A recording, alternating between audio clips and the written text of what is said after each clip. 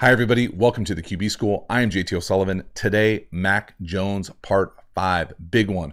College football playoff semifinal versus the Irish. He has a great day. We are diving into it. Let's get it going. Welcome to the QB School.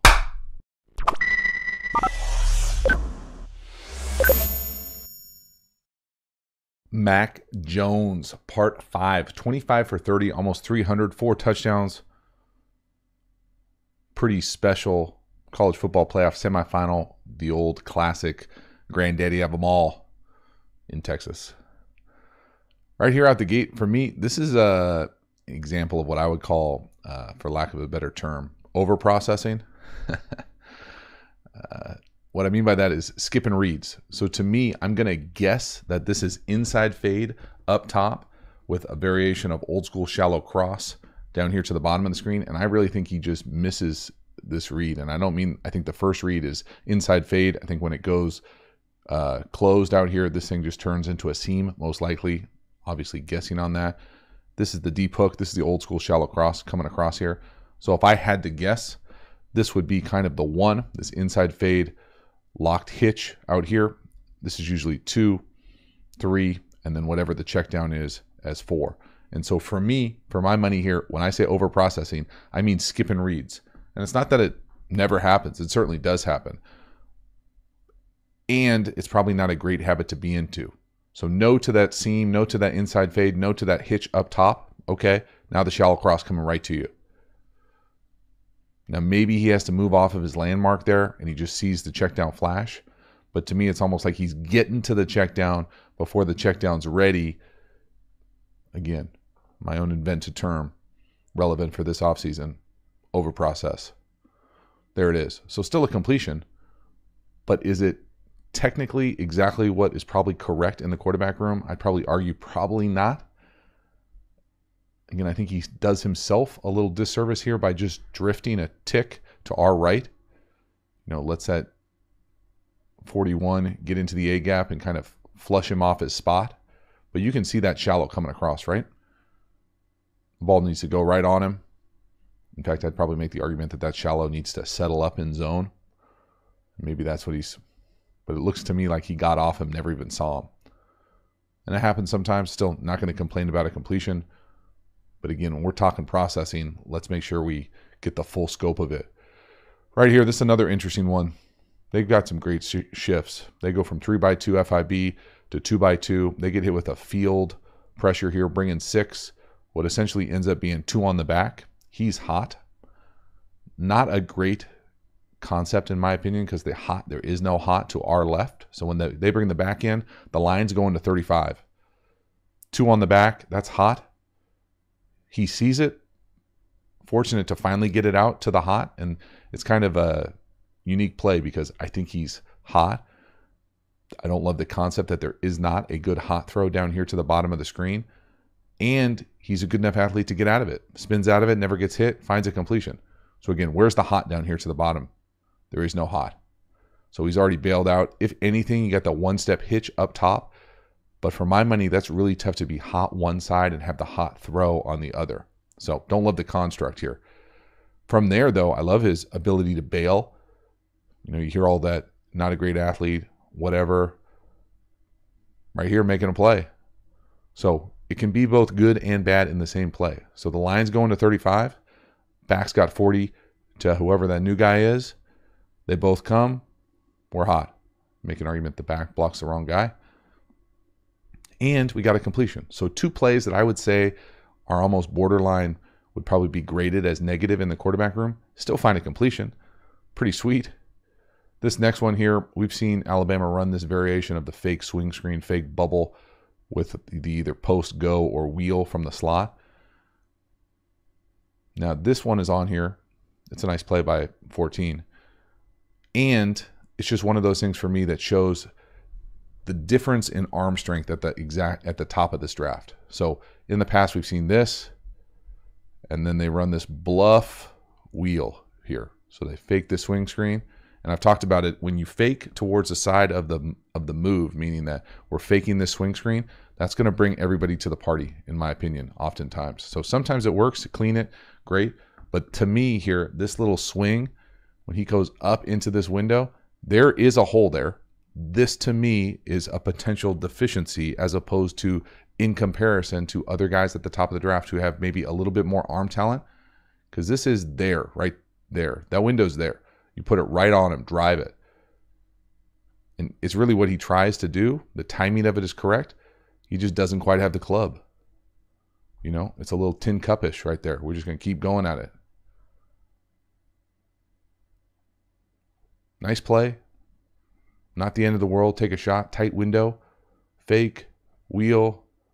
Just a tick too much air. Not enough velocity there. Just painting the full picture. This is another one that paints a full picture. This is a great, I love how they get to these little now screens, bubble screens. But I mean, you know, how much is this as the quarterback? It's a nice throw. It's a handoff, but at the same time, come on. That's just giving it to the best player on the field. Best player in the game. I mean, that's a touchdown in two-hand touch. Thing of beauty. Not taking anything away from the accuracy. It's a very nice throw. But when you look at a box score, you know, that throw on a little RSO, meaning run screen option, like the numbers, yes please. Got to be able to tackle in space. Good luck. Again, just painting the full picture as far as this performance. When you see a 4-touchdown, 300-yard day, 25 for 30.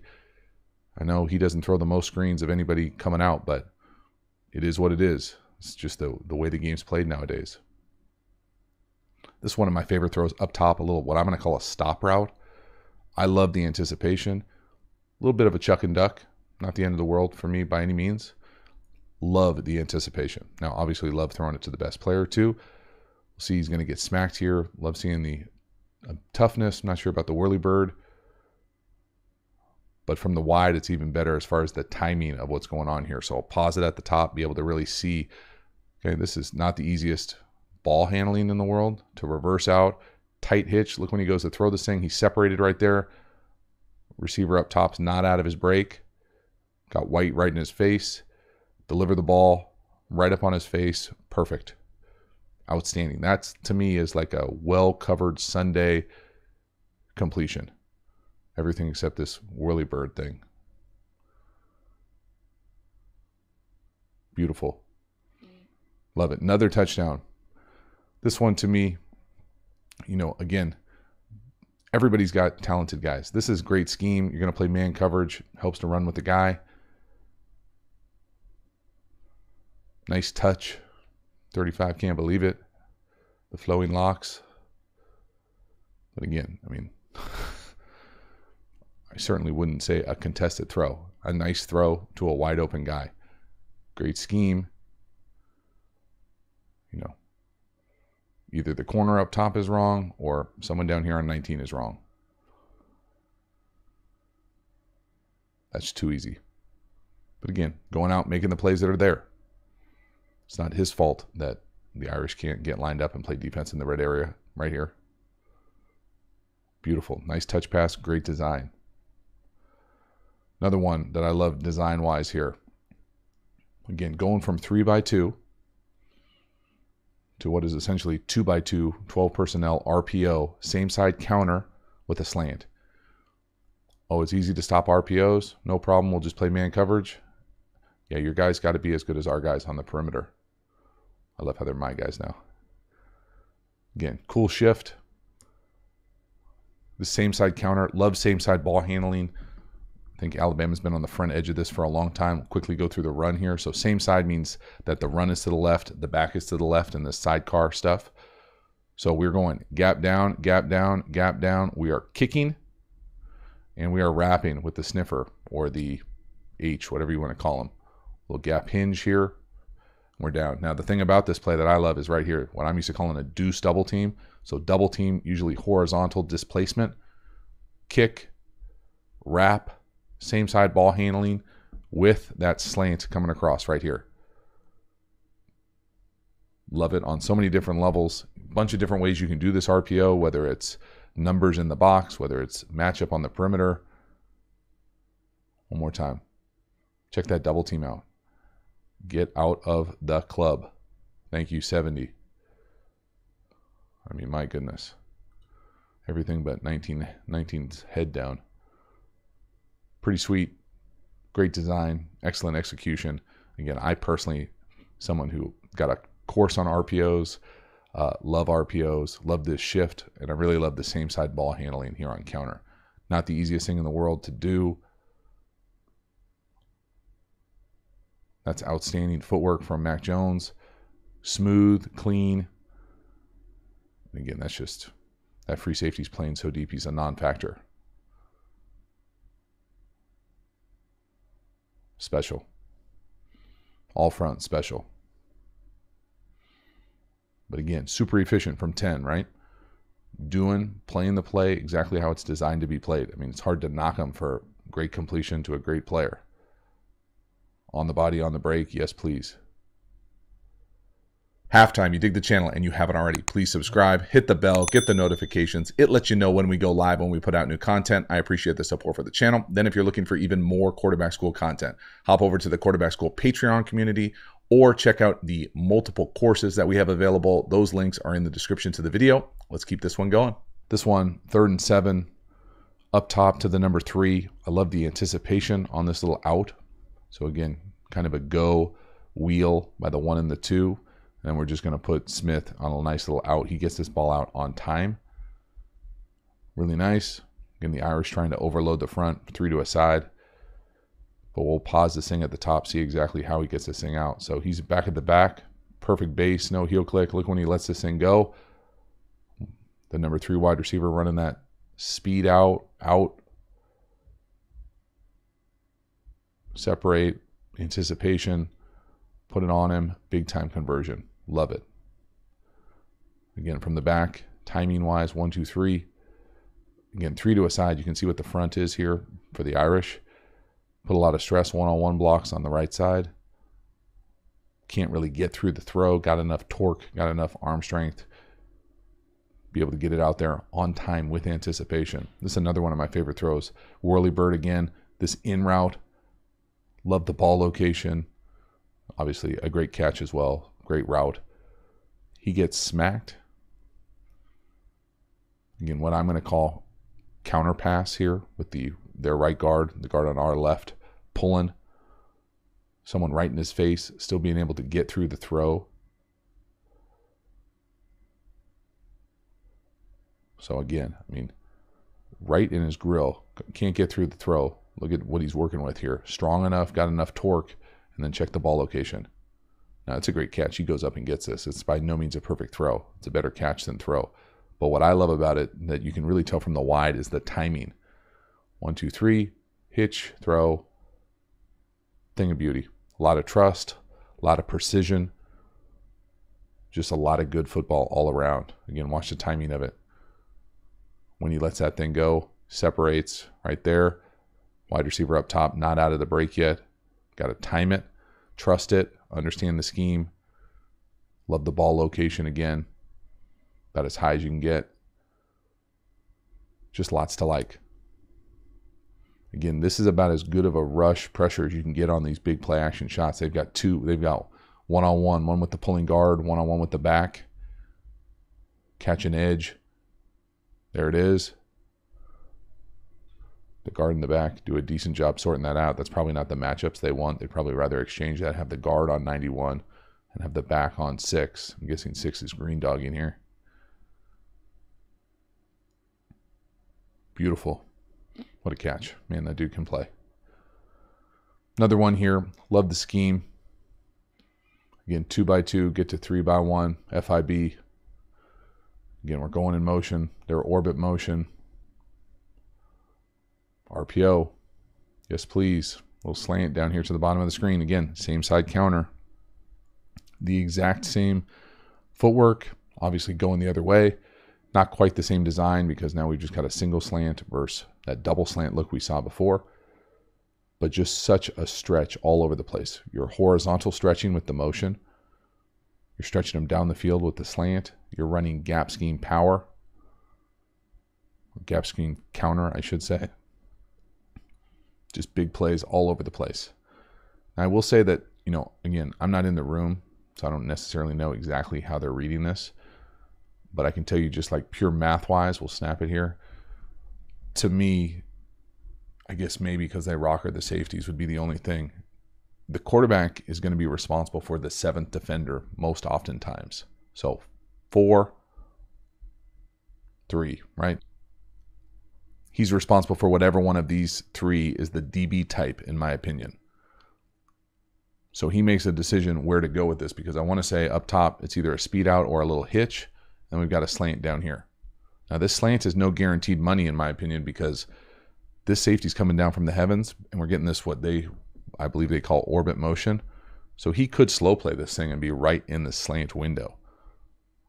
So again, how they're doing this, maybe he comes back, so whatever side the number 7 or 8 defender comes down to, they're responsible for, but they only have 6 blockers here.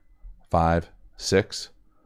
So not that they get fortunate here. They don't. I just don't know how they're reading it. It would be fascinating to know exactly how they're reading it. Everybody's open. The guy up top is open. The slant is open. The run, not quite as good. Double team, not quite as good. Nice job by the DN squeezing it down. But that's certainly a lot of space for a slant. Again, he's doing a great job. He being Mac Jones is doing a great job executing this offense. This offense is also well-oiled and really good everywhere. Newsflash. That's a thing of beauty. That's a lot of space for slants in a really important game. Guys just can't match up on the perimeter.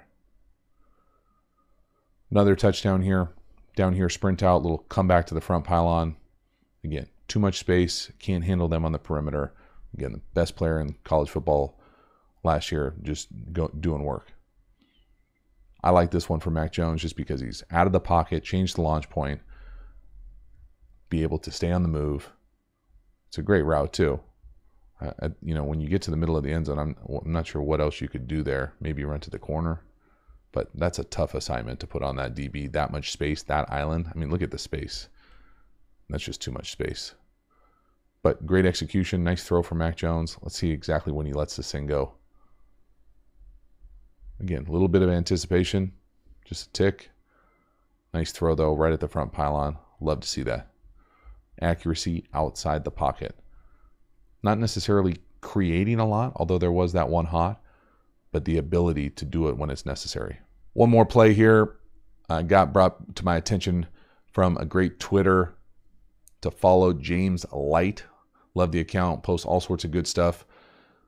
Sark calls that concept thumb, a complementary play action off their deep cross play spear.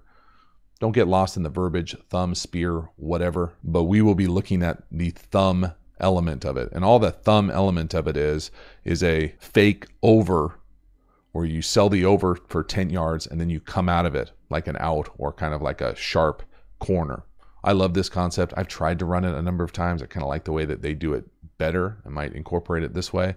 Not necessarily going to call it thumb by any means, but the idea being of faking that over that everybody loves right now and getting into that space that's either that out, mid-level, kind of out towards the sidelines throw with that clear out post. So Mac Jones, Alabama offense, has a great day.